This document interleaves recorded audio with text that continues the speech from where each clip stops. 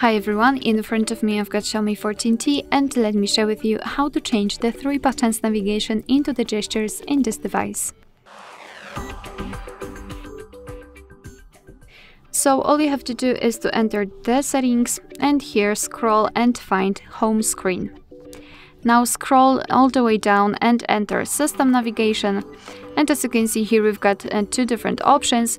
If you've got the buttons, you will have to simply tap on this animation next to it. However, before we'll do it, just a quick disclaimer. As you can see, you can customize the buttons right here. So for example, you can mirror buttons, set some kind of shortcuts and automatically disable navigation buttons.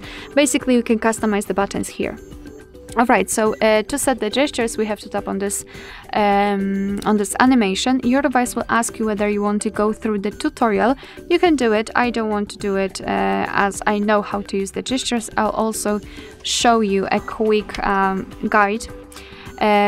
Right here we've got the options connected with the gestures. Instead of the 3 buttons, we've got this line, and if you want to, you can hide it just by tapping on the switcher right here.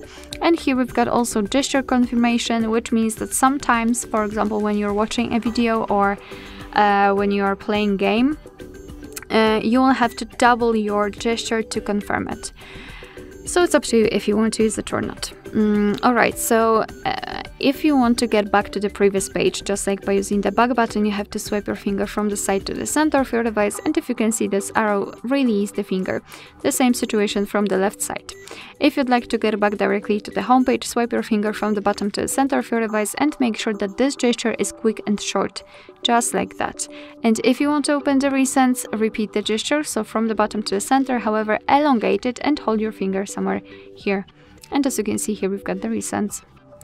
Alright, so that will be all. Thank you so much for watching. I hope that this video was helpful, and if it was, please hit the subscribe button and leave the thumbs up.